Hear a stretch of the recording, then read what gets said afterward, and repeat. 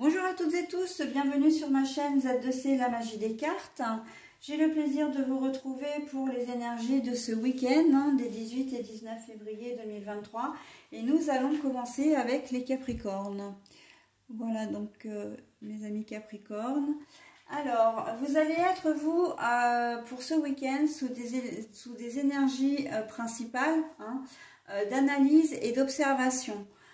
On va vous demander effectivement d'examiner toute situation en long, en large et en travers, j'ai presque envie de dire, dans les grandes lignes, dans les grandes largeurs, pas dans les grandes lignes, dans les grandes largeurs, de manière à pouvoir prendre une décision en tout état de cause, d'accord?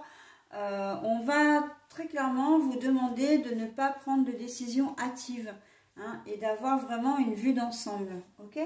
Allez, on va voir dans quelle mesure tout ça va s'inscrire dans votre tirage.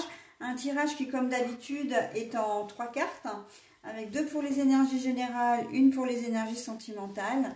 Et en fin de tirage, je vous propose également, comme d'habitude, un petit message bienveillant et positif. Quand il y a des cartes à l'envers, comme là c'est le cas pour l'oracle bleu, je vous les montre à l'endroit et je les repose à l'envers, donc du coup dans le sens voilà, où elles sont là maintenant, ok? Allez, on y va. L'extase.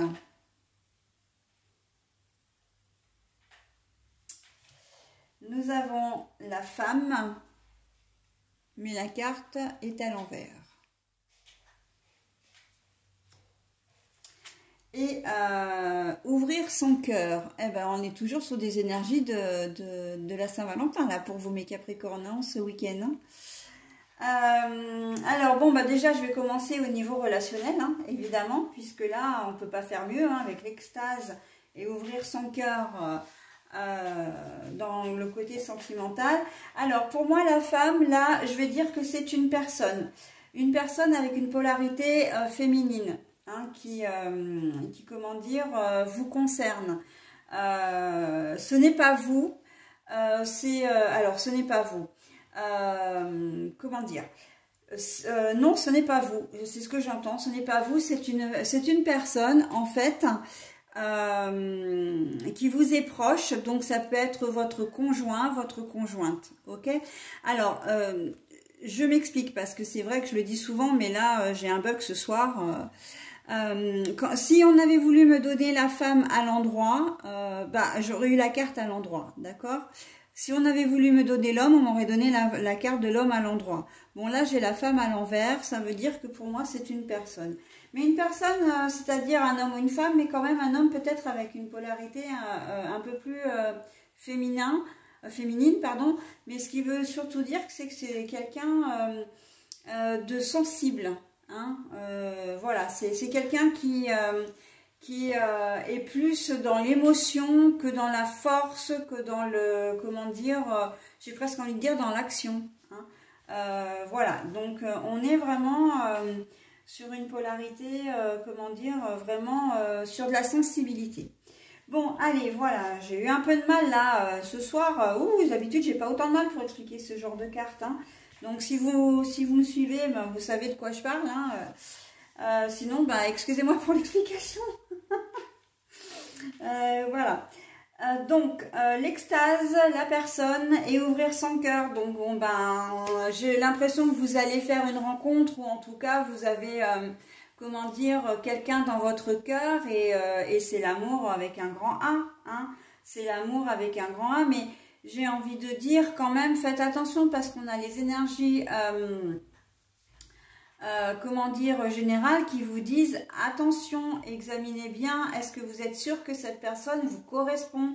Est-ce que vous êtes sûr d'avoir tous les éléments pour, comment dire, envisager une relation durable par exemple, d'accord? L'extase, on est vraiment dans la passion presque, on est vraiment dans le bonheur à l'état pur, ok? Mais c'est un ressenti. Alors attention également à ne pas confondre désir et amour, c'est ce que j'entends. Voilà, donc parce que l'extase, ça peut être aussi l'extase physique, d'avoir des rapports intimes avec une personne.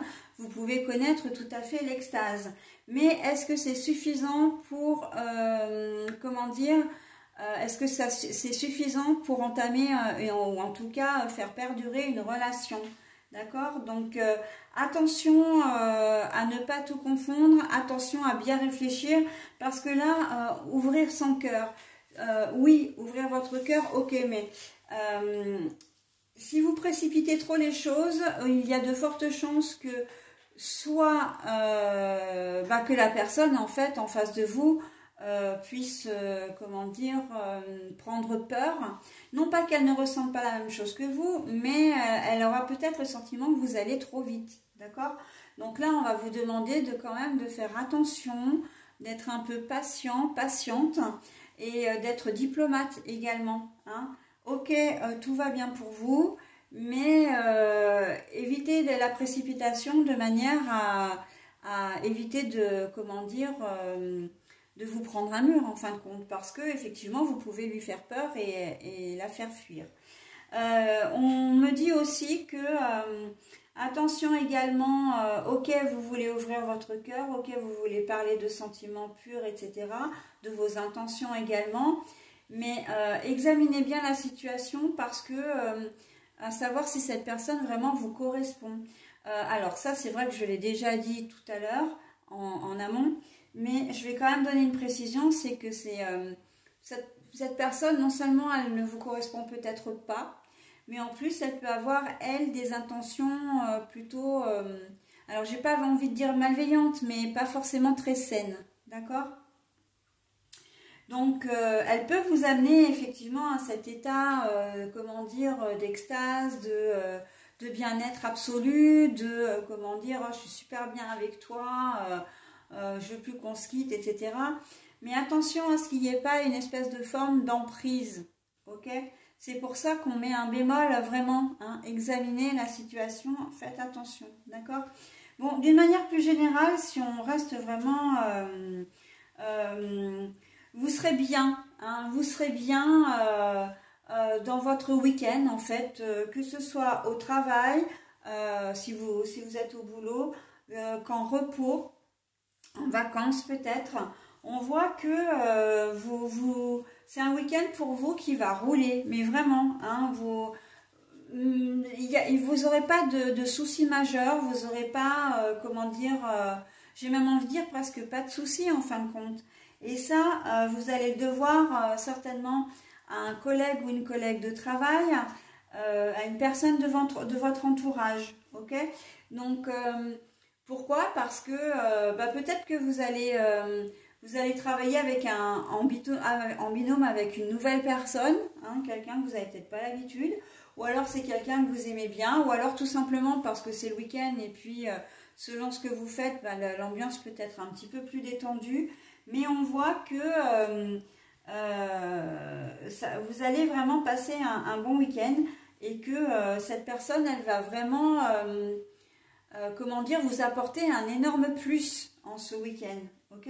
Que ce soit, alors je parle au niveau professionnel, mais dans l'intimité, c'est pareil. Ça peut être un ami, une amie, ça peut être votre conjoint, conjointe, ça peut être une ado, hein, enfin une ado, un enfant également, hein.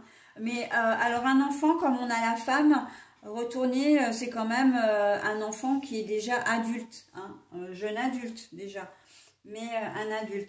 En tout cas, il se peut que vous soyez aux anges, parce que il y a une naissance qui va arriver. On va vous annoncer, si vous êtes un grand-parent, on va vous annoncer que votre fille ou belle-fille a eu un bébé, ou votre fils ou votre fille, ou votre beau-fils, hein.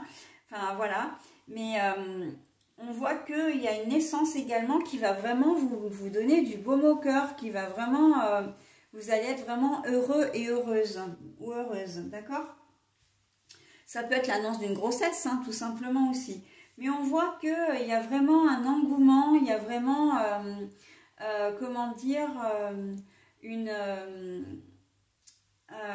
comment dire, une espèce de sérénité qui va émaner de ces informations, Hein.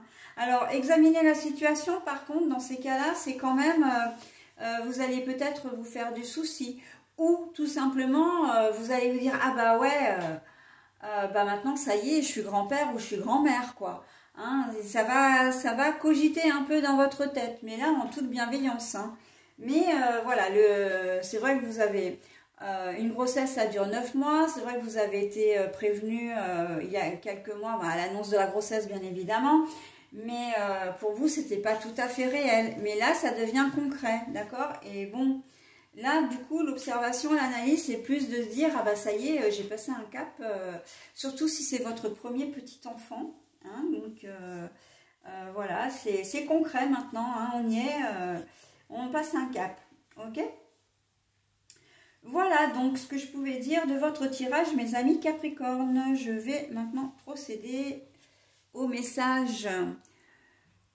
Le bonheur commence avec un sourire, donc n'hésitez pas, hein, le sourire et le rire, ce sont vraiment deux catalyseurs, de moyens aussi de guérir, hein, donc de toute situation.